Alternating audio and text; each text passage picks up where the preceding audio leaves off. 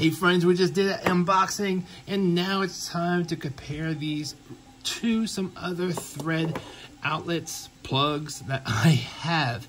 Now this is a pretty good size. It is fairly lightweight. It is all plastic. And here is the Tapo. This is not a thread plug. This is actually a Wi-Fi plug, but you can see it is a little bit smaller than the Onvis.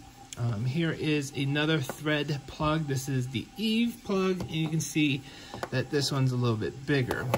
So when it comes to thickness, there we go. It's kind of hard to line it up just like that. So they're pretty much all about the same thickness. Maybe the Eve is a little bit thicker, but these are all brand new Matter Smart plugs.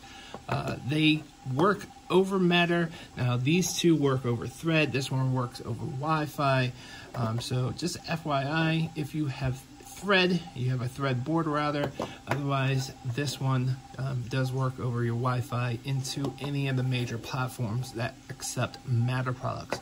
The Tapo and the Onvis has their physical on and off button on their side right there.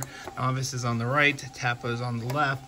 And then with the Eve, the physical on and off button is this light right there on the front. Now the Eve and the Tapo are both UL listed.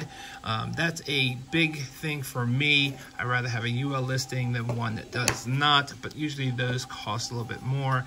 The Onvis does not have UL listing, but that doesn't make it a bad plug. It's just it doesn't have that certification. And when it comes to their rated power, they're all 1800 watts up to 15 amps. So if you're going to be using these with high output devices like hair dryers, you just want to make sure you don't go over those 15 amps.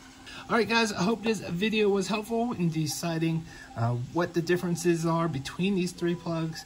Hope to see you guys on the next one. Thanks for watching.